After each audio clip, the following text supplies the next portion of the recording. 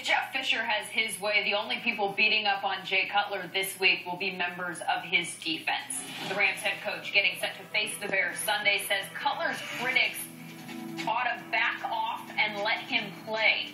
That Chicago is, quote, lucky to have him. As for Cutler's take, the week after.